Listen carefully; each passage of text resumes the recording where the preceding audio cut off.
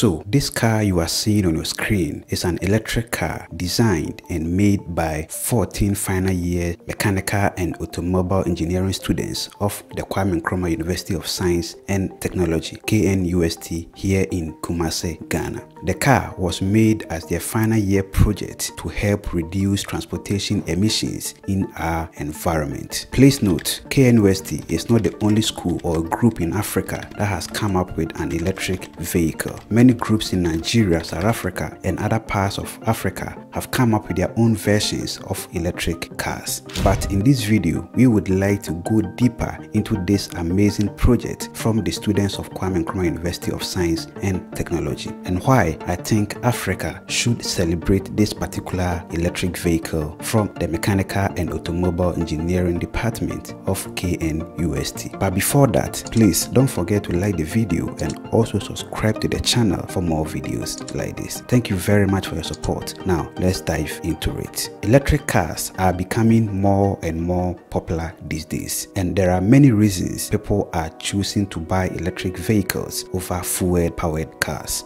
Electric cars are better for the environment because they produce no tailpipe emissions, which greatly contribute to air pollution and climate change. Electric cars used to be very expensive, but according to a research by cargurus.com, prices of electric cars are now down 42% as of August 2023, meaning EVs are becoming affordable as more and more people are buying them. China is the world's largest producer of electric cars. The country accounts for over half of global production, followed by the United States and Germany. But this graph represents countries with the most EV car sales in the year 2020. And as you can see, there is no African country in this list. This graph also shows electric car sales in the year 2022 by continent, which also shows that China, Europe, and North America are the top buyers of electric vehicles, whilst Africa still has lower purchasing records for EV sales. But the Vice President of Ghana, Dr. Mahmoud Bawumia, has also disclosed that Ghana has a policy of switching all public vehicles to electric by the year 2030.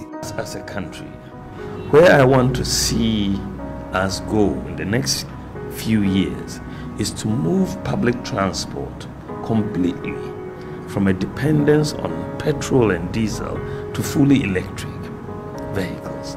That is really where Ghana ought to go. And it is doable. It's very doable. It's not something that, it's far-fetched. Right? Orders are already being made by other countries. Orders are being made by other countries. As a matter of policy, we ought to move away from petrol and diesel to electric vehicles. As a matter of policy, the whole issue of climate change and that transition, that energy transition for Ghana, and moving away from that dependence on fossil fuels to more, green energy is very, very important for us. And this is one of the ways in which we can achieve that transition. Because as you know, we spend a lot on fossil fuel.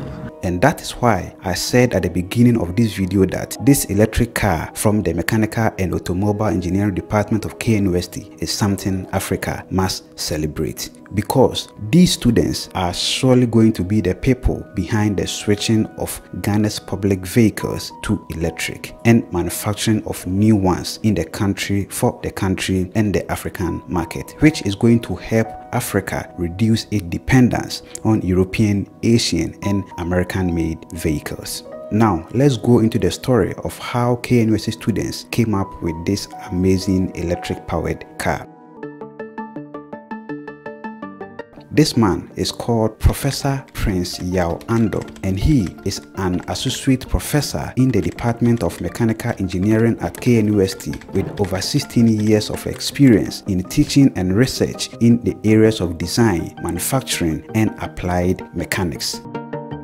This man is also called Dr. Godwin Kafui Kwesi Ayeto, who is also a senior lecturer at the Mechanical Engineering Department of KNUST. And other lecturers are the people behind these 14 students who built this amazing electric vehicle. According to Mr. Godwin, the school started building electric wheelchairs and converting fuel-powered vehicles into electric ones 3 years ago. But this time around, the students decided to build an electric car from scratch to help reduce transportation emissions in our environment. Mr. Godwin again disclosed that their next target is to build a bigger one, and they are open to your support.